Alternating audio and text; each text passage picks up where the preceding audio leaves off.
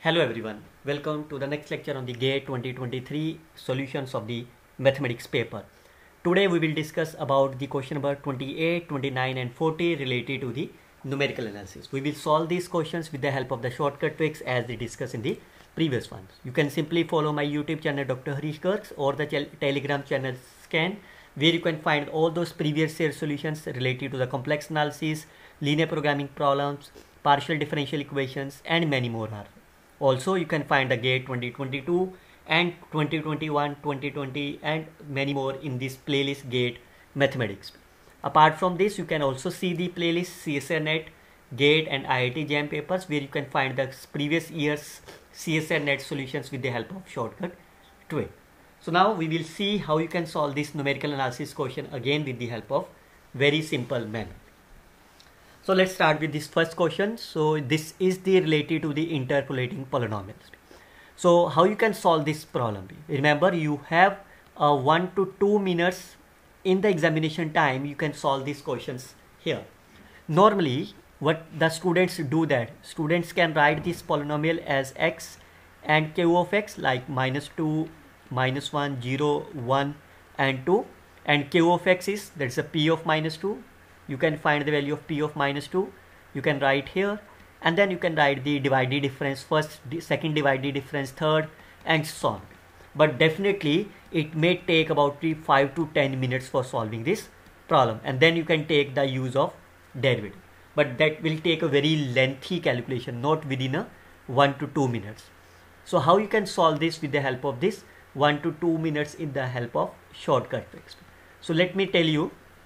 If you look about these problems, here this is a -2, answer is polynomial, -1 polynomial and sen.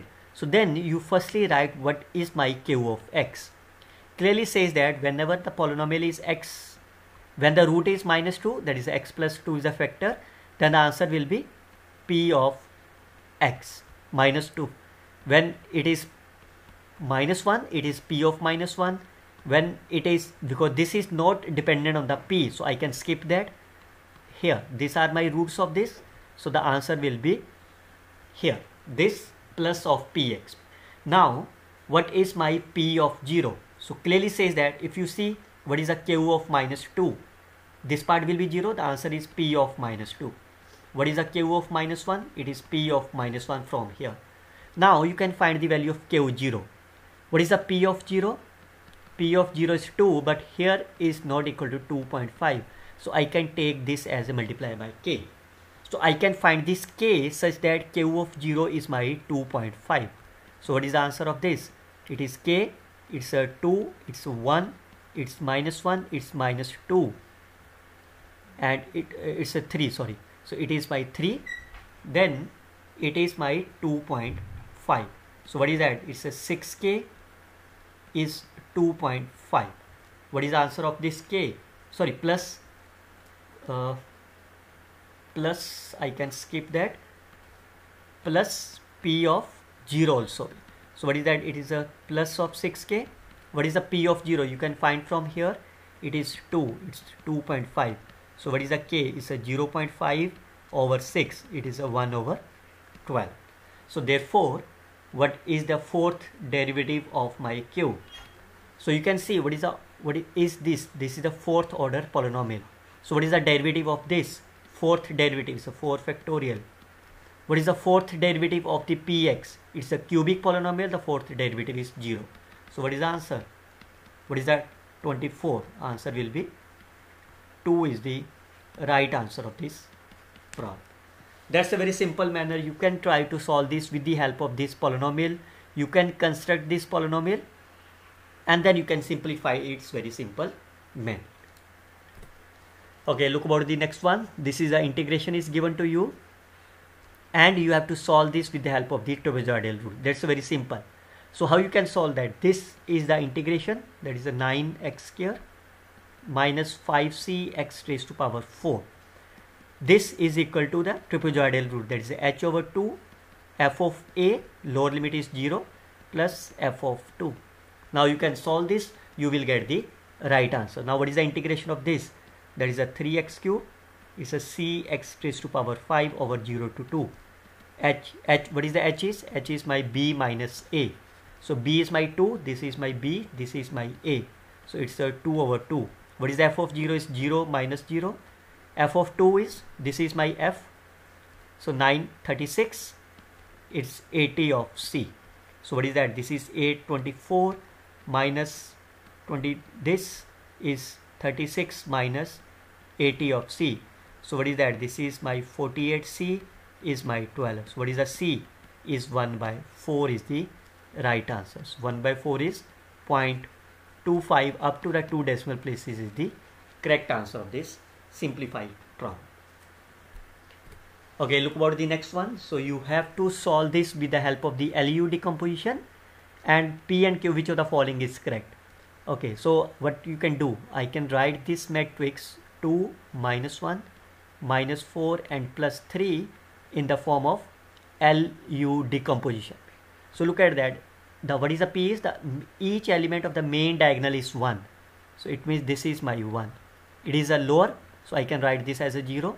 I consider this as a, this is B, this is C and this is D. So can you find the value of A, B, C, D? Clearly says that what is the B? If you multiply them, B will be my minus of 2, C will be my minus 1. I can do that. This is, what is that? This is AB. If you look at AB is equal to minus 4, but B is equal to 2. So what is the meaning of that? A is my minus of 2.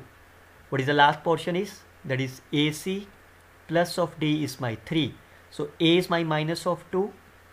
B is my minus of 1.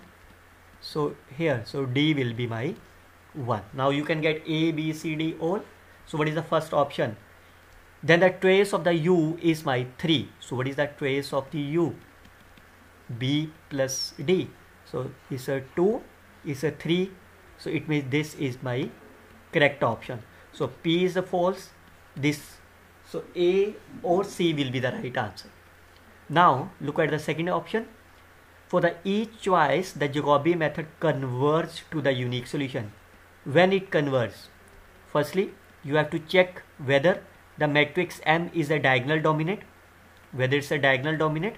So clearly says that 2 is a greater than of minus 1, that's fine, but 3 is not greater than of the 4. It is not a diagonal dominant. Then once it is not a diagonal dominant, then how you can check that? You can find the iterative matrix. This is called as iterative matrix, and find the largest eigenvalue is, absolute value of the largest eigenvalue is less than 1. That is called as the spectral radius. So what is the D inverse? Clearly say that the diagonal entries 1 by 2, 0, 0, 1 by 3. Now I can find this matrix. That's very simple. I think you can easily find that within a fraction of second. Here, what is the L plus U? So L plus U means that is the diagonal entries are 0 here. Now can you find the multiply? The first value is 0, second value is minus half, third value is minus 4 by 3 and 0. This is my H iterative matrix of the Jacobi method. What is the eigenvalue? You can write that lambda square. What is the trace? It's a 0 and minus of 2 by 3. So what is the eigenvalue? This is a plus minus here.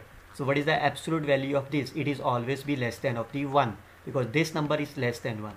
So if the spectral radius is less than 1, it converges for all the initial points. So it means this is also be the correct answer. So both P and Q are my correct answer, is the right option of this problem.